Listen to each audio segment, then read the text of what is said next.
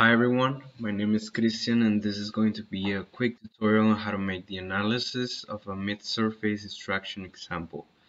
All of this in the MSc Patron and Astron softwares. So we open the Patron program.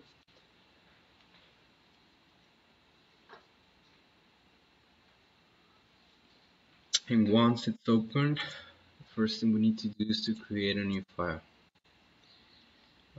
Here I'm gonna create it just desktop and I'm gonna call it mid-surfaces. Then I'm going to proceed and import the geometry which we're trying to analyze, JBox. This geometry was created in SolidWorks and just imported here to Astron so we could make life easier. And okay, the first thing we need to do is to associate the gussets to the walls of the box so we can analyze it.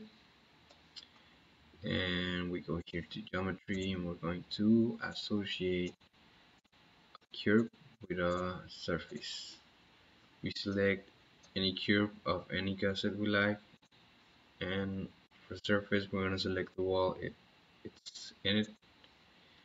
Then we apply. We can see how all the gussets now are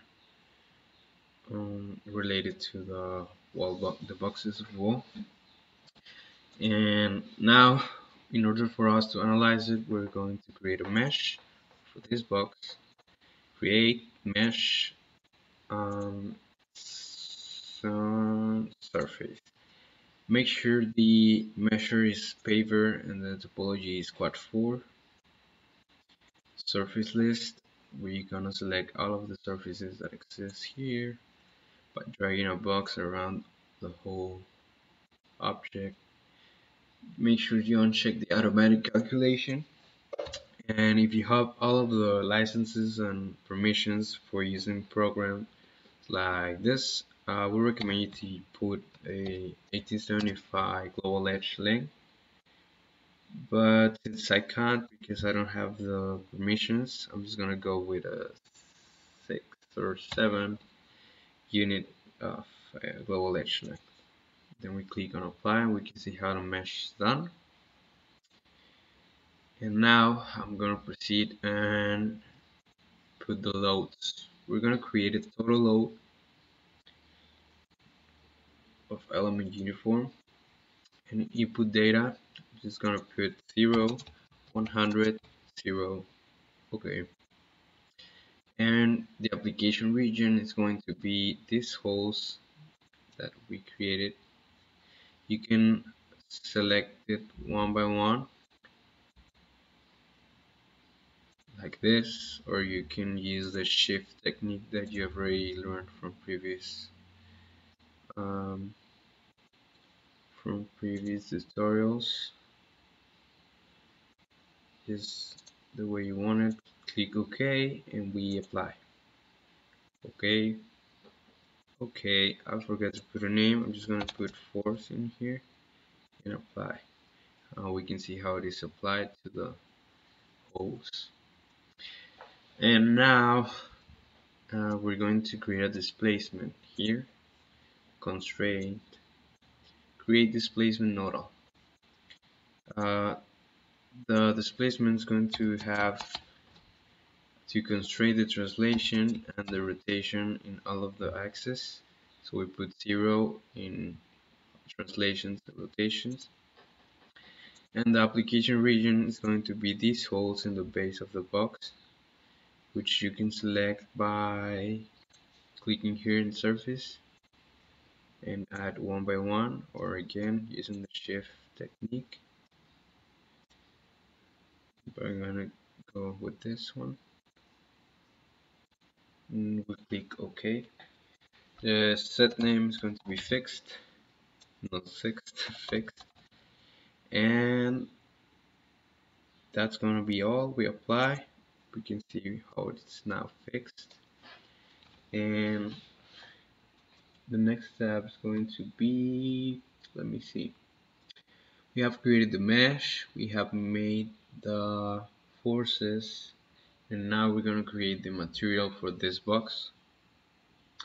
And for doing so, we're going to go here to properties, isotropic, and we are going to create some aluminum. The input properties is going to be 30 to the 6th power, 30 megapascals or any unit you like, and a 0.3 portion ratio. We click OK and we apply. We can see how we have created the aluminum. And now we're going to create a 2D property, a shell property, and we're gonna select here input properties, mat prop name, aluminum. We select aluminum, we click OK. Sorry, I forgot something. Now make sure the thickness is 0.25, 125, and the application region is going to be again out of the box. Yeah, we click OK and we apply. The property set name is going to be box. We apply. Now we have aluminum box with some forces and some constraints all over it. Now we're gonna do our analysis. We go here to analysis, full run entire model, analyze entire model, full run. We make sure the solution type is linear static. We click apply, and yes, we can see how the program sends the archive to Nastran. Nastran give it back, and it's gonna take a little while. Now we can click on the X, and to analyze it, we're gonna go here to the XTV. I'm gonna select the results file that it created in the desktop or wherever you put it. Oh my god, I can't find it. Okay, I think I didn't make the XTV, so we're gonna go and do the full run again. The meshing. I think something's going wrong with the meshing. It's gonna wait 10 and apply. We can see the mesh now, entire model, and apply.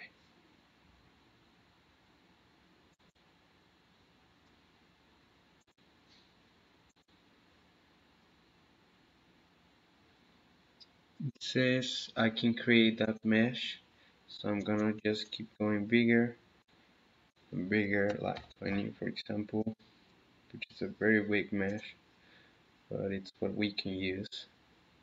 Now we tried and analyzed the entire model.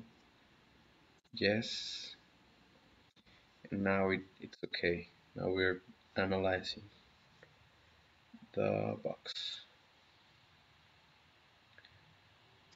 and it finished correctly. Now we go to XTV, we select the file that the program created, and we apply.